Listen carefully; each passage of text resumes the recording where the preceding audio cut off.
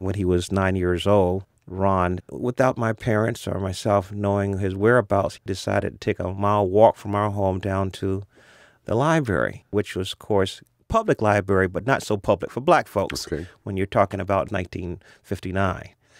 So as he was walking in there, all these folks were staring at him because they were white folk only, and they were looking at him and said, you know, who's this Negro? So he politely positioned himself in line to check out his books. Well, this old librarian, she says, this library is not for coloreds.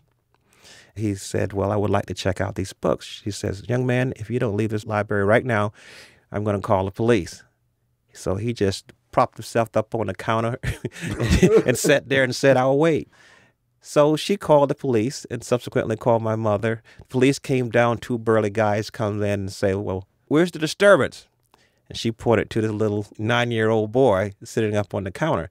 He says, man, what's the problem? So my mother, in the meanwhile, she was called. She comes down there praying the whole way there. Lord Jesus, please don't let them put my child in jail.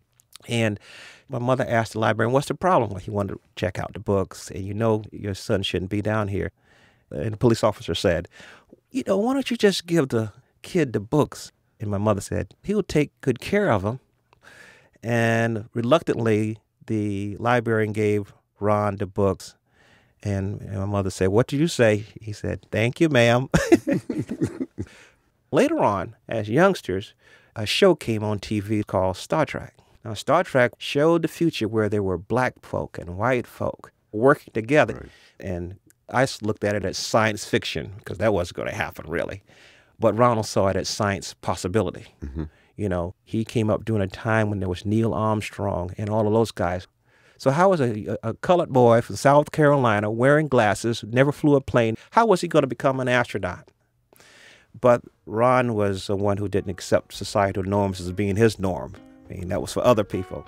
And he got to be aboard his own Starship Enterprise.